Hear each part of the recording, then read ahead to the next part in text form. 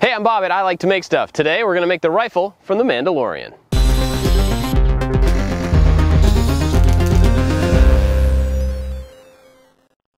If you know me at all, you know that I love pretty much everything to do with Star Wars. And one of the things I'm really excited about is the first ever live action Star Wars show called The Mandalorian.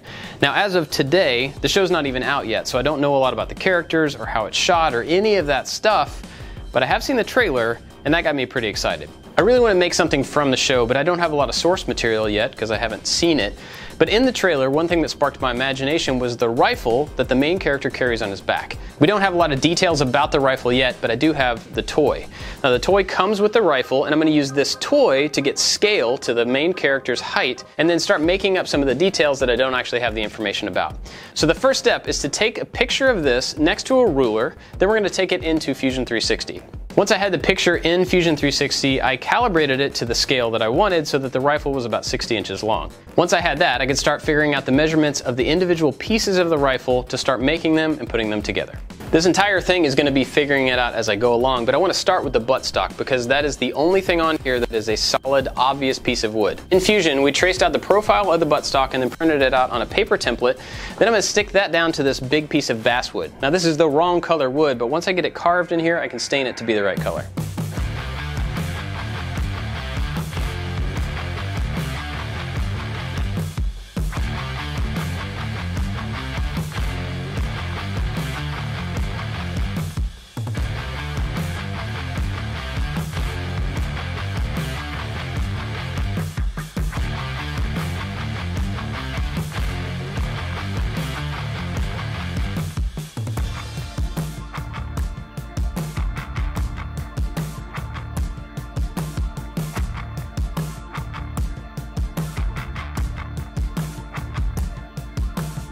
I got the rough shape cut out and then cut it down in thickness, so it's a little bit thicker than it's going to need to be, but I think once I start shaping the contours, it'll get a little bit thinner. So next up, I'm going to go to my smaller bandsaw that I have a thinner blade on to get closer to these contours.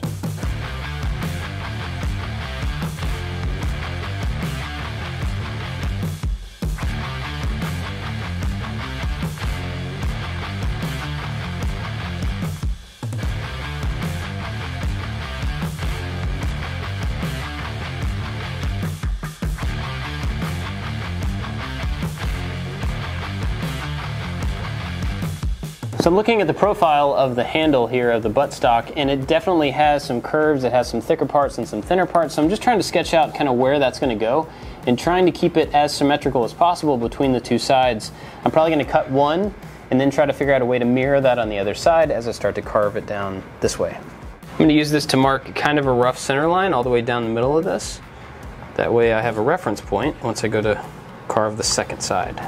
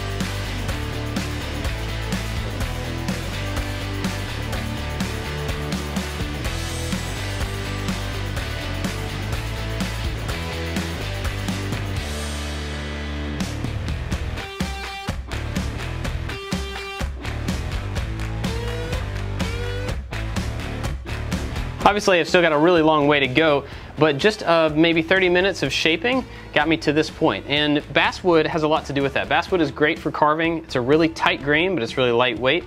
And it makes it super easy to carve in every direction. You don't have to worry so much about going with the grain.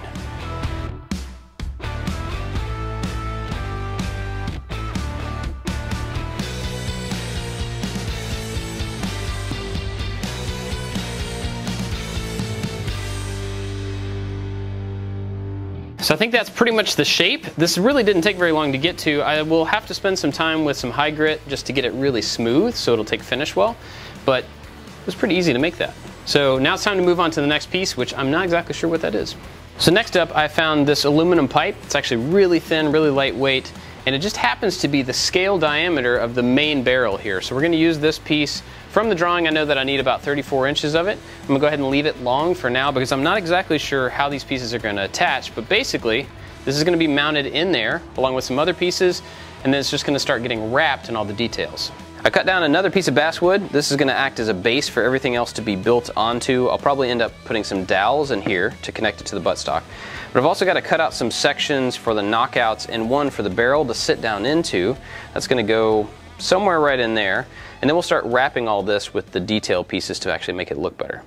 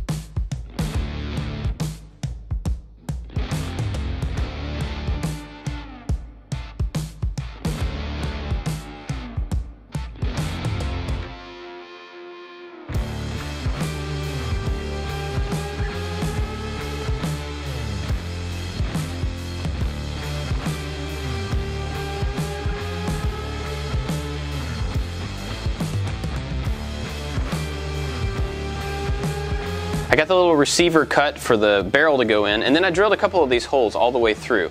Notice I've got a bigger hole on the top and a smaller hole on the bottom. That's so that I can set this down in the receiver and then put a screw through the top down into the wood to hold the barrel in place. I've left the top hole bigger so that the screw can go all the way in and then seat on the bottom side of this pipe. But next up, I'm going to move to the sight. I've got a piece of dowel here. I'm going to put it on the lathe and turn it down to get all the details of that, but I'm going to use this acrylic template that we cut on the laser. Now this will help me know where all the details are, how deep they are, how they are in relation to each other, so I'm going to just use this as I turn down this dowel.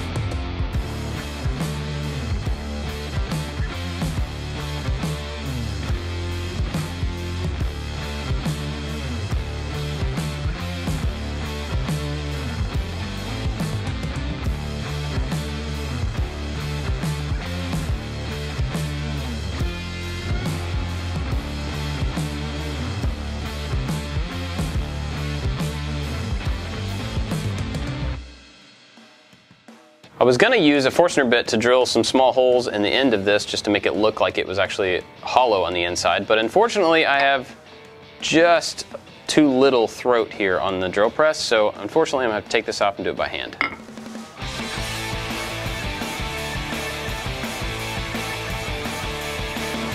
Another way to do this, and probably the more accurate and safer way to do this, would be to put this in the tailstock on the lathe, mount this back in the lathe, and drive it in. Unfortunately, I don't really have my centers anymore because I cut this piece out, so I'm just kind of winging it, but that would be ideal if you thought ahead.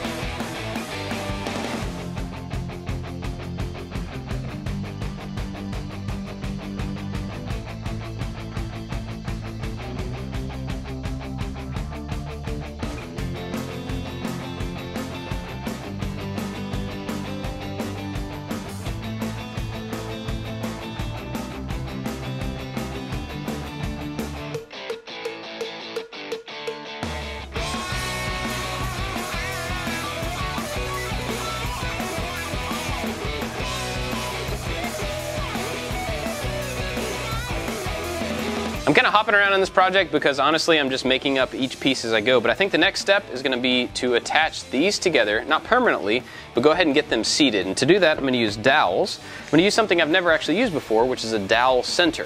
So I'm going to drill 2 holes in this piece and then putting these little centers into those holes, and then those will help me transfer the center of those holes onto the other piece of wood so they line up.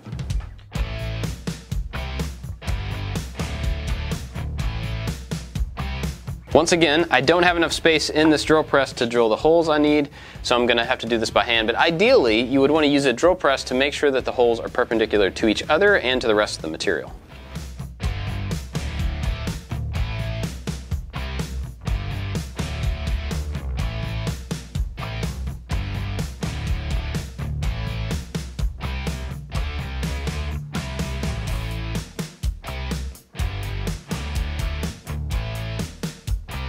I'm going to give this a shot. I honestly don't know if these holes are going to line up as well as they would have if I'd used a drill press, but let's find out.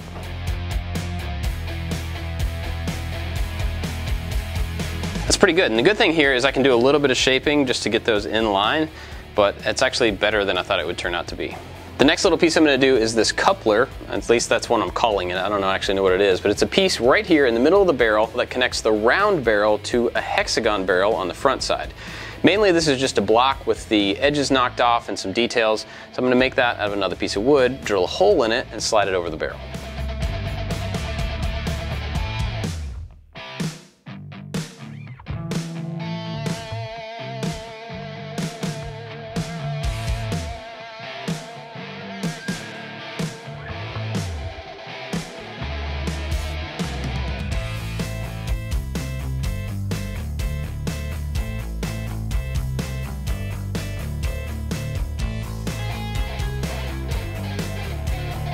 Last little thing on this piece is to add a detail, a little inset on each one of these edges. Now this already has the shape added. So what I'm going to do is put it on the crosscut sled, run it up to the blade, and then spin it around, just being really careful to keep my hands all the way away from the blade and make sure that this is backed up against the back of the sled.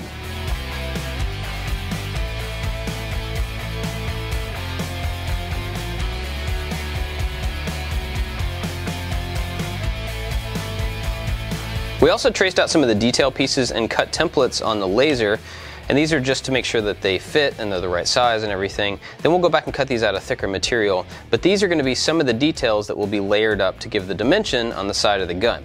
So as we're moving down the gun, the next thing I want to work on is the tip down here at the end, and it is a small cone with these big forks sticking out of it. I'm not going to worry about the forks yet, but first I want to turn down this whole end piece. And these pieces are going to end up looking like metal. I'm going to paint them and distress them and everything to look like metal. And you could say, well, maybe you should just make them out of metal in the first place. I could, but it would take a lot longer and be a lot more expensive. I've got a ton of this basswood. It's great for carving, and it actually works really quickly.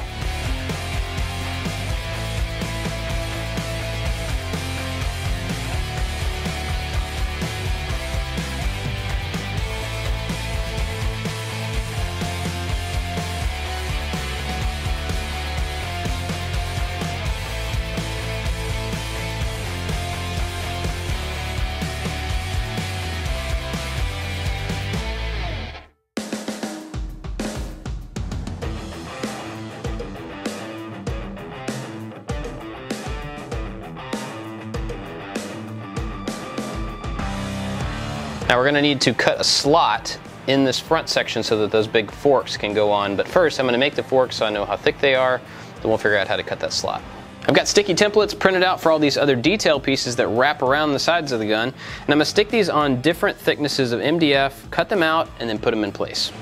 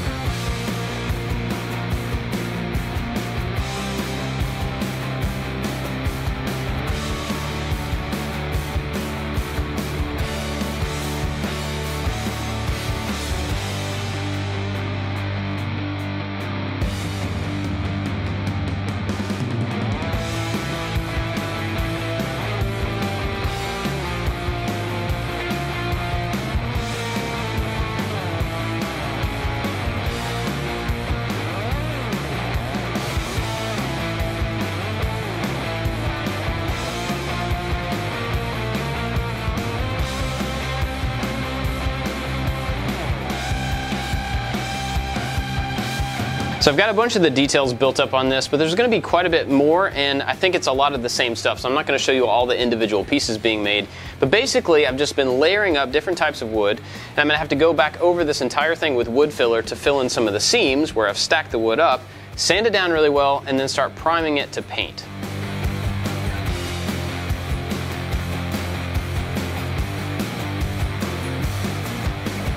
I wanted to show you a couple of the pieces that we're 3D printing for this. There's one shape that's an octagon that goes over part of the barrel, and it just made more sense to 3D print this sleeve that fits right on top of the barrel rather than trying to make the outside shape of this, and that's because it needs to be really small and just a little bit bigger than the barrel itself. There's a couple other ones like the scope mount. This is going to be printed out. They're going to have 2 of these, and these are going to mount to the rest of the gun to hold the scope. And then there's a few more details that we'll do here and there. But the next piece that we're going to make are the big crazy looking forks that go at the end. We're going to cut these out of MDF.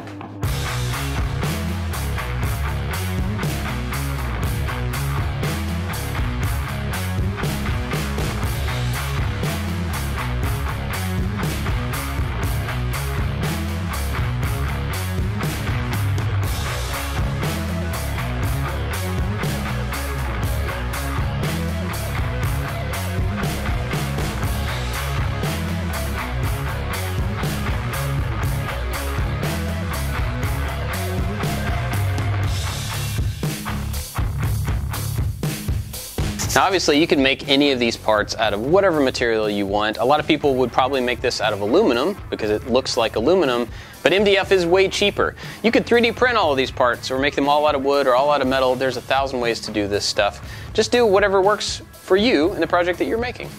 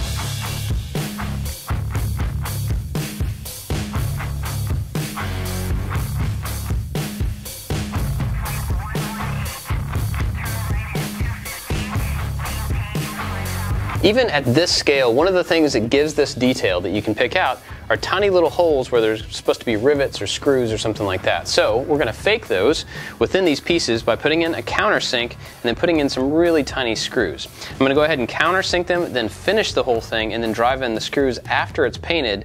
So you'll see a little bit of difference between the color of the screw and the color of the material.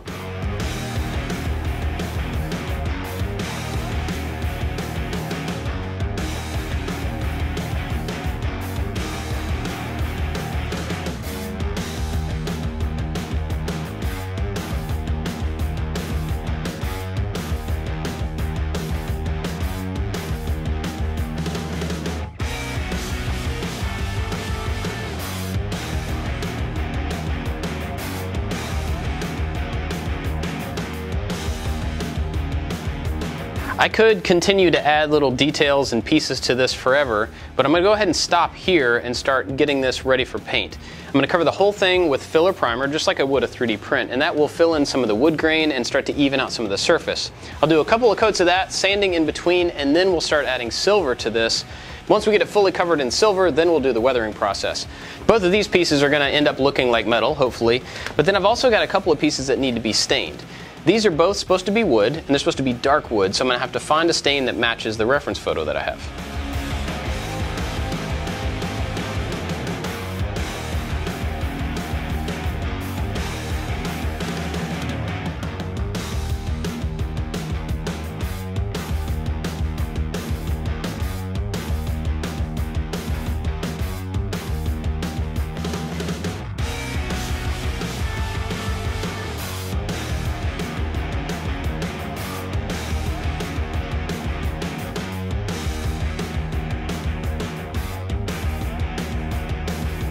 I'm wiping these pieces down with the tack cloth because this will get rid of all the tiny little dust that you can't really wipe off with anything else. To be honest, I hate putting stain on wood, so this is not something I do very often, but I know that this is one of the steps you should definitely do before you stain a piece of wood.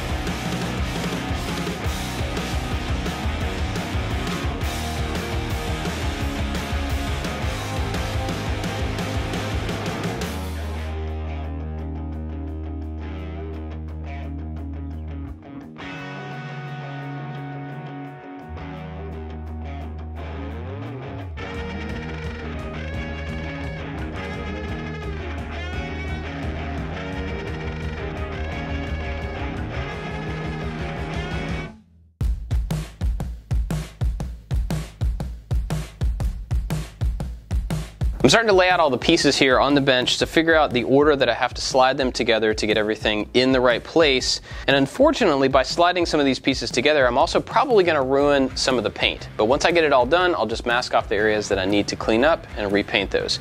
Right now, I'm waiting on the finish for the wooden parts to dry. And we've got a few pieces on the 3D printer that we still are working on, and those are going to have to get painted before they can go on.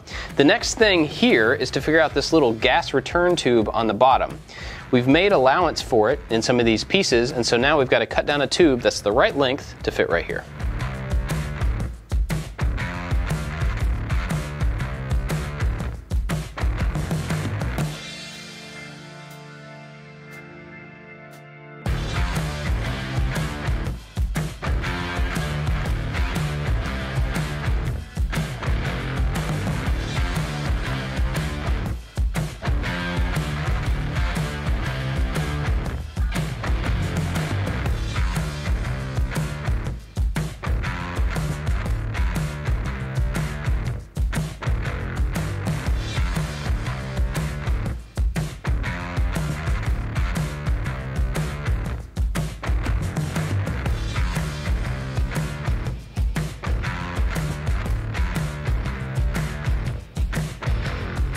The last piece to make was the trigger and the trigger guard. That whole assembly is in the paint booth right now being painted, so I think everything else is ready to start assembling.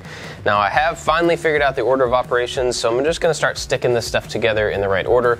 I wanted to point out though, I'm going to use E6000 as an adhesive to hold most of these pieces in place. The cool thing about this stuff is that it is a nice strong bond, but if you need to separate a bond, you actually can. You can peel the things apart and it ends up rubbing off kind of like rubber cement would.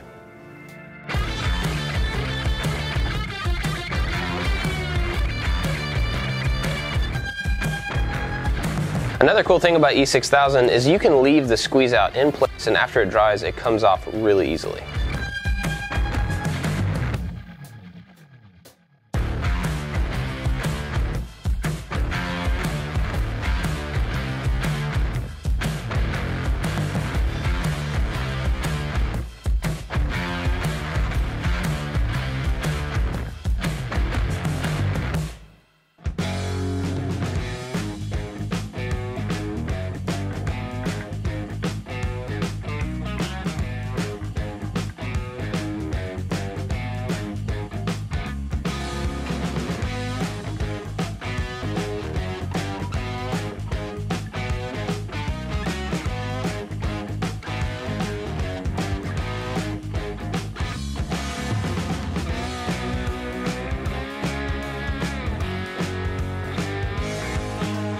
The last big piece to put on is the buttstock here, and unfortunately I can't use wood glue to attach this to that because that's painted, this has stain and polyurethane on it, so instead I'm going to use the E6000. So at this point the dowels aren't really doing a whole lot of work, they're just really there for alignment.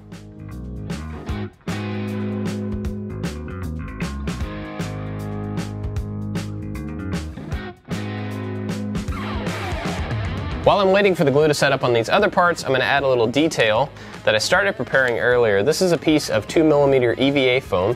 I sprayed it with Plastidip to seal it and then sprayed it with the same silver that I used everywhere else.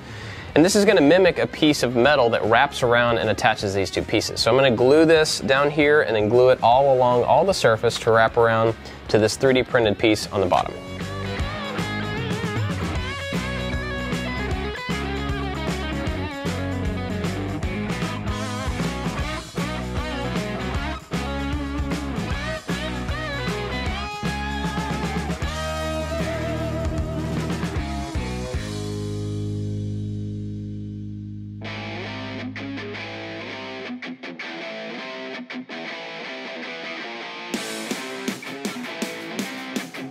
While I'm waiting on that glue to dry for the trigger, I'm going to go ahead and take some steel wool and run over these wooden parts. It's a little too shiny, even though it's a satin finish. It doesn't look worn, and I want it to look like it's old and it's been used a whole bunch. So we're going to take this over just to knock down the finish, and it actually works really quickly. You don't have to push down very hard. This is 000 steel wool, by the way.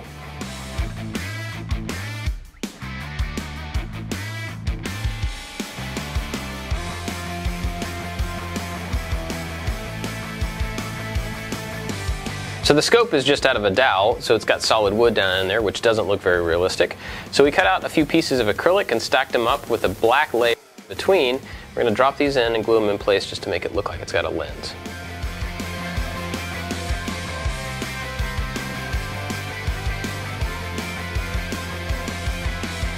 Now I'm ready for one of my favorite parts of any prop project, and that's the weathering process. This is where you make it look dirty and used and worn. I'm going to use a few different things for that. One is a silver Sharpie. It's awesome for hitting high points to make them look like the paint got worn off. I'm also going to use some Rub and Buff. This is kind of a wax paint mixture that you can wipe on and then rub off, and it leaves a little metallic look. And then I'm going to use some washes, some different grays and blacks watered down that you can just flood over a surface and then wipe away. It fills in all the cracks and makes it look dirty.